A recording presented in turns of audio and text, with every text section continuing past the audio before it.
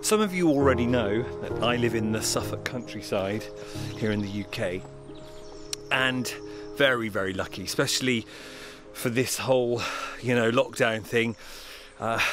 Going out into the countryside has been a great way of coping with everything.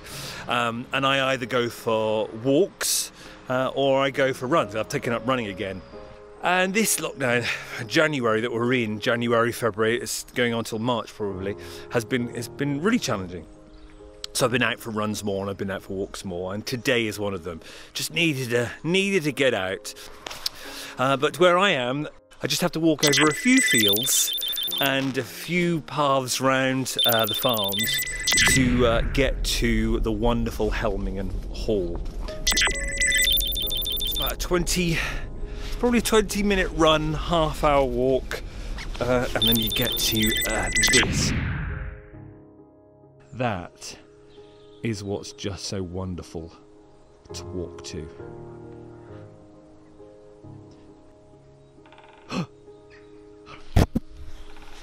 Is that a woodpecker? Let me know if it is. Public footpath goes right through the estate. And it's a great path to run on as well, but there's a lovely little obelisk in the middle where I like to have a little sit down and a coffee if I'm having a walk. If I have a run, then that's my target point for a stop and a breather, and for that sort of moment where you just breathe and take it all in and get away from it all. Look, let's try and zoom in.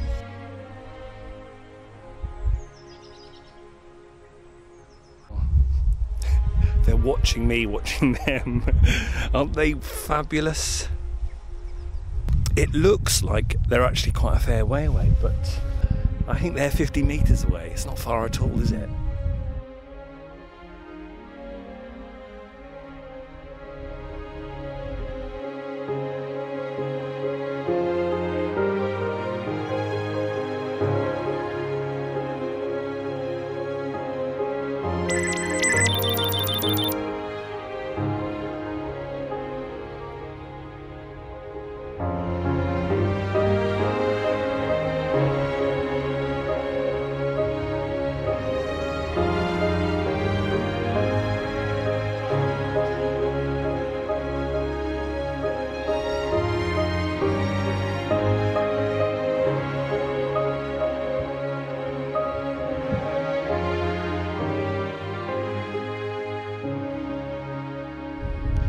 You can see why it's lovely to walk here. About a 45-minute walk for me, or if I'm doing a run, on a good day on a run, it's about 20 minutes to get to here. But what a lovely point to get to.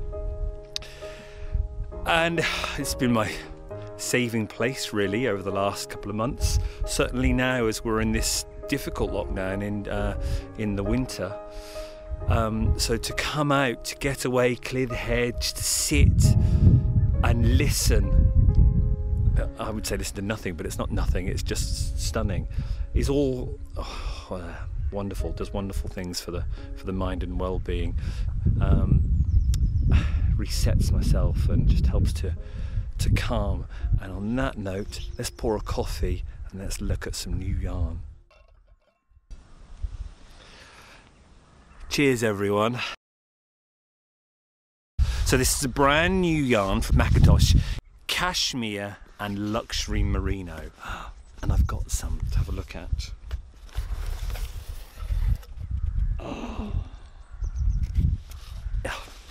Right, so this comes in kind of 4 categories.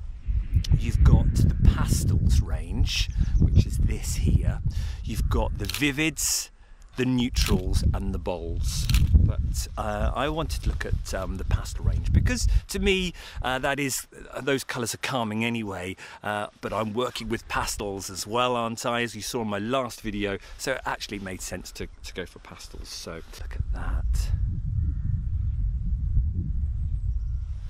Isn't that a cake of just goodiness, calmfulness? It comes as a 50-gram cake and a centre pull. The swatch knits up to a 22 stitches to 28 rows using a 4mm needle. 80% extra fine merino, and we'll talk about merino in a little while, 20% cashmere. And it is, I mean, even just from that little bit there, it is so soft.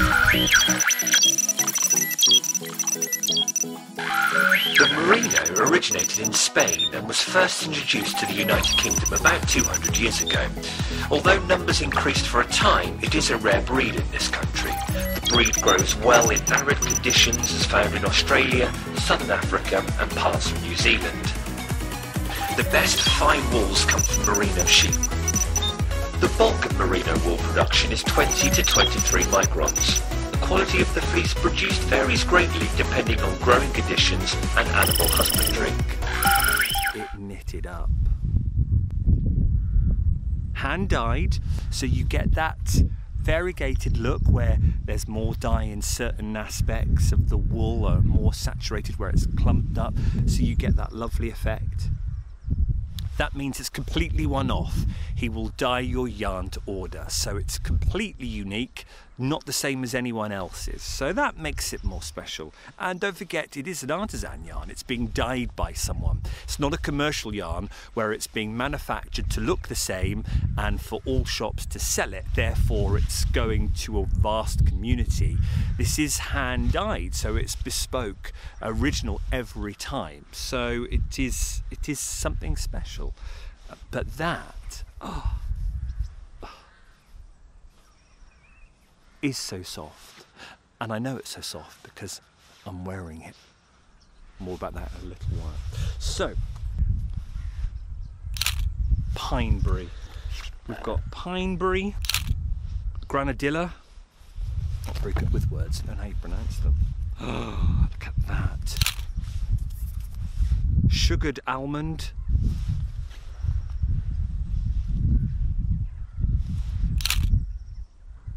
Mirabelle,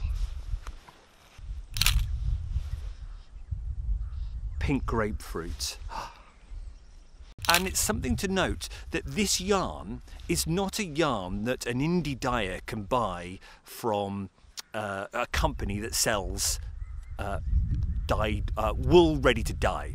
So there are a couple of companies in the UK where an indie dyer can buy the wool from, that it comes, you know, like you've seen when my wool came from the mill, my lavender and blue wool comes, it's all natural, it's all white, and it's ready for the indie dyer to then dye.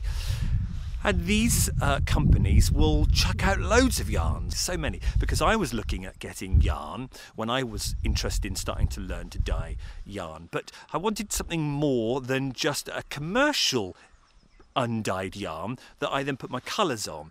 And the same with McIntosh. He has gone to find the merino and the cashmere to produce his own spun yarn. So it's not, and it's no disrespect to indie dyers, they've got to get their yarn from somewhere, and as we've talked about before, it's a lot more expensive finding a flock, getting it spun up yourself, getting it back. It puts the prices up. So these commercial companies that produce undyed yarn, that's what, you know, it's there. It's for indie dyers to do. But because of that, it makes that type of yarn quite readily available everywhere. So it's just another thing that makes Knit McIntosh unique. So if you do buy the yarn, you know it's unique in that respect, from its makeup, from where the wool has come from, how it's spun, and how it's dyed, hand dyed by James. And that means a lot. So let's take a look at the scarf. This is phenomenal.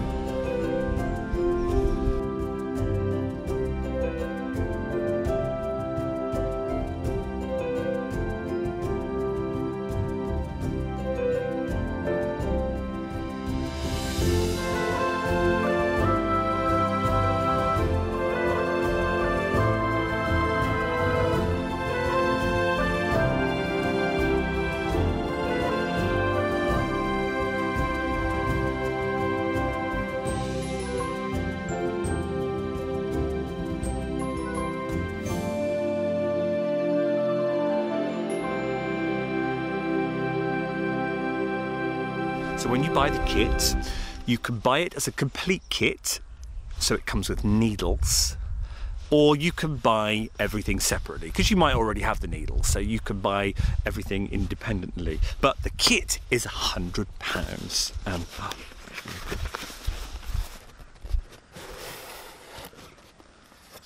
So there's the wonderful tote bag. There's your Symphony wooden needles from Knit Pro, if you want them. Santa Rosa plum, and let's get it right, dragon fruit. Santa Rosa plum, dragon fruit. Oh, all the birdies love it too. And then you get this wonderful pop of morello.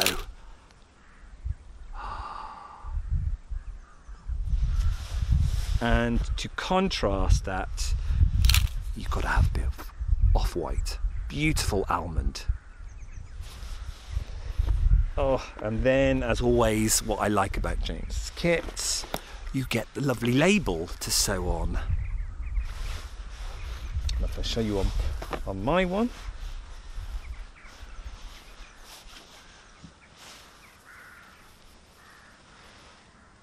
there. And I like to wear my scarves like that. And then you've got your little, if you want to, there. Beautiful. Beautiful. So this was designed by a renowned designer in the UK, Jo Allport, and she's collaborated with James together to create this scarf. You can buy the kit that comes with a fabulous pattern. It's 27 pages long. They do not assume the end knitter knows everything. They don't assume a level of knowledge at all. So it's great. So if you want to have a go at doing the Fair Isle, it's simple in the fact that it's not overwhelming. So on my cardigan I'm doing, my first attempt at colour work, it's just the yoke, so that was manageable. On this one, the colour work is just the ends, and that's actually really nice. And then you have the block colour, so you actually get to really enjoy knitting, if you like stocking stitch knitting, and seeing the wonderful colour. So you can really see the natural hand-dyed effect coming out there from a hand-dyed yarn rather than it being commercial. But then you get to see the fun of all those colours together in the Fair Isle without overwhelming you. So it's just having that round your neck, out on a walk, brilliant. And as I say, it's a nice length scarf, isn't it? Stand up. So as I say, Knit McIntosh worked with Jo Allport. She designed the scarf, the Black Forest Fair Isle scarf kit. You can buy it online. If you look in the links down below, if you click on those links, it'll have my affiliate code. So this is what I was saying to you. This is where James Knit McIntosh is different, because the stock doesn't sit in my shop. But if you use the link below to buy it, it's as if the stock is sitting in my shop. It's as if I've bought it from James and then I sell it. So he gets his money, I get my money as the business. So if you use the link below and buy it from that link, it's like being in the shop. So you are supporting a small bricks and mortar shop as well from using that code. But if not, just go online anyway. You're still supporting another small independent business. Or I say small, they're getting bigger and bigger. Now also, let's not forget, you could win £500 worth of Knit McIntosh stuff if you download their fabulous Calm Colour book.